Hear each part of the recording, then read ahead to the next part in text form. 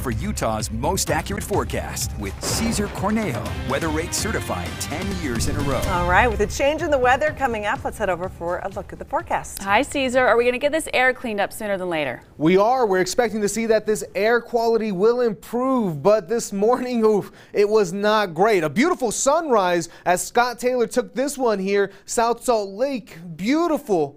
But right in the valleys, look at that, just all of that crummy air still hanging around. And when we take a live look here outside the Doterra Salt Lake City downtown camera, beautiful sunset. I'll step out the way real quickly just so we can all see this. But again, that inversion really hangs around. The sky is on fire. The air, unfortunately, is smoky from pollution, not that beautiful sunset. Continue to see that. We'll have that clearing inversion throughout the day tomorrow because of that one storm system and the winds picking up. And then we'll even see some heavy snow possible for parts of the higher elevations, and I'll explain more in just a moment. Continue to see temperatures hanging around those 30s for us and even some 40s in parts of central and southern Utah. So overall, a mild kind of day for the second day of winter. And we continue to see that we have that cloud cover really hanging around thanks to this dropping high pressure system, meaning we're going to get moisture moving in. We're going to see it as rain and snow, and that's going to be the reason why we have these winter weather alerts.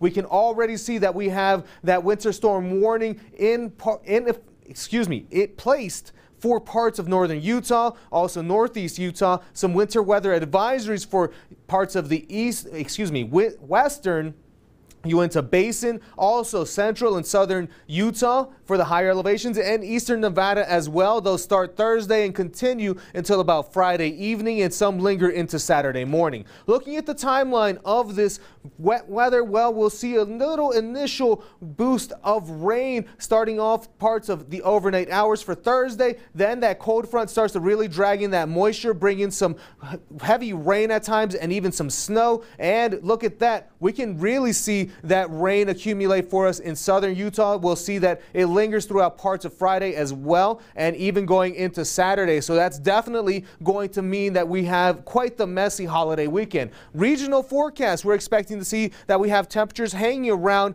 the 30s and even some 40s as we go into our highs tomorrow, some 50s as well in St. George, and that's where we'll see our temperatures hanging around the 50s for the next few days as well, as that storm system brings in some wet weather, breezy conditions. And then by Monday, we'll start to see some cooler air moving in with the possibility of some wet snowflakes for the higher elevations. Looking at the Wasatch Front, we'll see our rain become into snow going into Friday. It'll teeter between rain and snow as well as we get into the afternoon hours. Looking at Saturday, evening snow chances lingering into Sunday and even Monday with much colder air by the middle of next week. Over to the desk.